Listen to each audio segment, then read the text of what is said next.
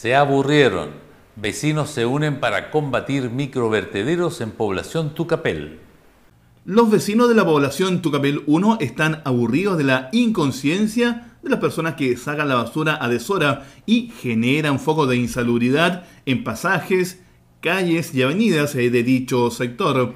La irresponsabilidad llega a tal extremo que los pobladores se han visto obligados a devolver las bolsas con desperdicios a las casas de aquellos que no respetan el horario en que pasa el camión recolector.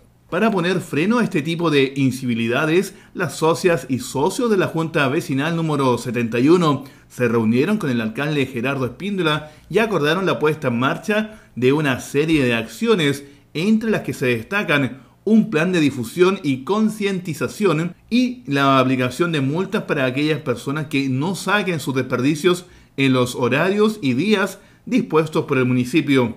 Porque la población del frente nos bota la basura hacia nosotros, entonces ahí se arma un tremendo basural. O sea, sería justo que ellos tuvieran su basura en su puerta porque el camión pasa por ahí. El alcalde Espíndola señaló que es interesante cómo los vecinos se han organizado para combatir a aquellas personas que dejan su basura en las esquinas y generan daño en esta población. Los vecinos y de vecinas que sacan la basura en horarios que no corresponden, en días que no corresponden.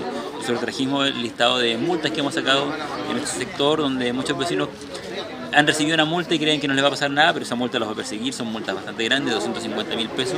Y lo interesante acá es que cómo los vecinos se han organizado, o cómo están más bien con el ánimo de organizarse para poder combatir, especialmente aquellos vecinos que dejan la basura en la esquina, que no les interesa absolutamente nada, y lo único que hacen finalmente es generar daño y maldad en la población, en un barrio, en un vecino, en otro vecino, por deshacerse de los problemas que son propios de nuestra casa.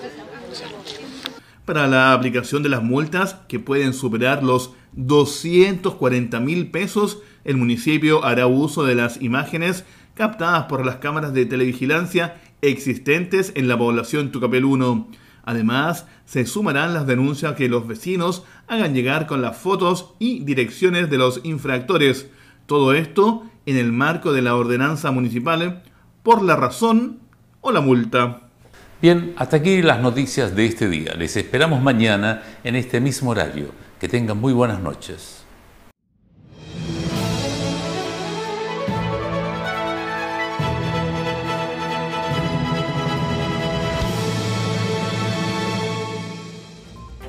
AMIDAP, Agrupación de Medios Independientes de Arica y Parinacota, presentó NOTIVISION.